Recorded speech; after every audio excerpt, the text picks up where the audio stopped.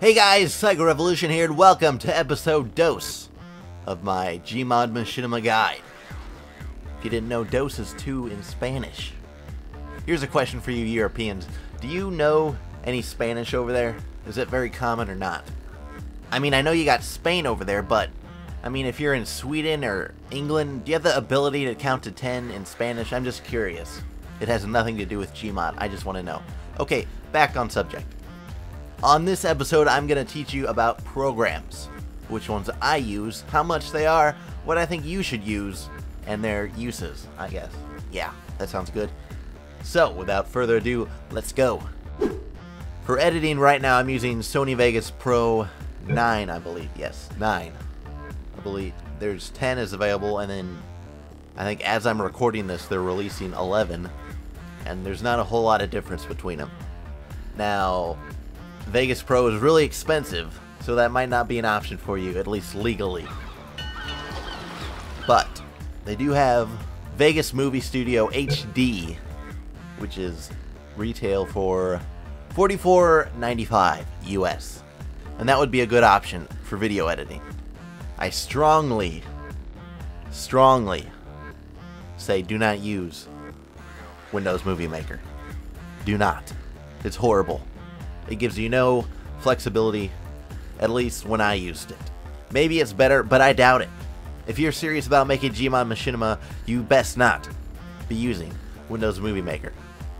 So, legally speaking, you can get Vegas Movie Studio HD for 45 bucks, roughly.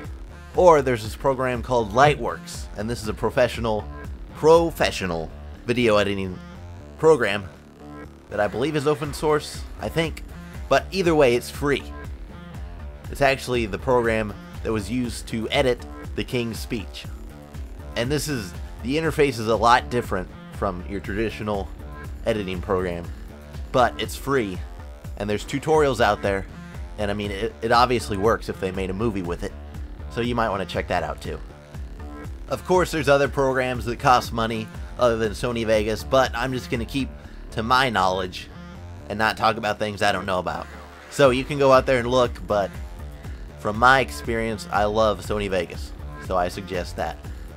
So that's what I use to edit. Now for if I need to record something, which I know it doesn't happen a lot in Gmod, but like right now I'm recording something, and I'm using Audacity, which is open source and free. So you might want to check that out. There's no reason to, I don't know why anyone would pay for recording software when you can just use Audacity. Unless you're like a producer or something, I don't know. Okay, Vegas, Audacity. Oh yeah, of course, Fraps. Now Fraps is like the obvious choice when people talk, but I found this program called Bandicam. I don't know if you know about it, but I got it recently and I use it to record gameplay, and it's roughly the same as Fraps. I think it's $10 more, I'm not sure. I think Fraps is 30, this might be 40. Not for sure on that. But Bandicam gives you more flexibility, lets you change more options. You can compress video as you record or not. With Fraps, I think you don't have the choice. It has to be uncompressed, and you get huge files.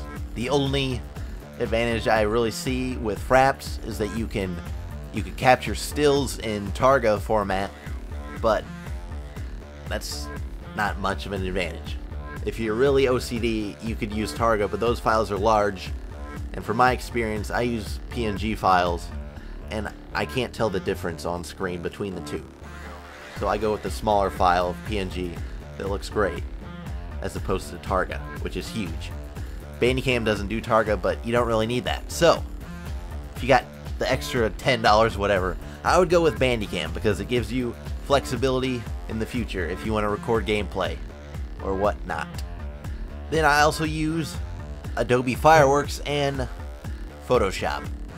I don't use Photoshop a lot though, because I'm way more comfortable with Fireworks, and actually the graphics you're seeing, like the intro graphic and everything, that was made in Fireworks. For Photoshop, I really rarely use that. I use it if I need to reskin something, because it can edit Targa files, but there's also free software that does that. So you don't really need Photoshop or Fireworks. But if you got it, that's awesome. Oh, and I almost forgot, back to video editing. I also use Adobe After Effects. After Effects. If that's a better pronunciation. I really only use that to mess around. I do some animation. It's a motion graphics program more than... It's not like a full-out editing program. It's motion graphics. I use that for certain shots. For all my camera shakes, I always use it. That's not necessary. If you got the program, great. Again, you don't need it. But if you're out there right now and you're like, wait, Psycho, I don't have money. Well, guess what? You don't need it. If you really have no money, you can still make Gmod Machinima.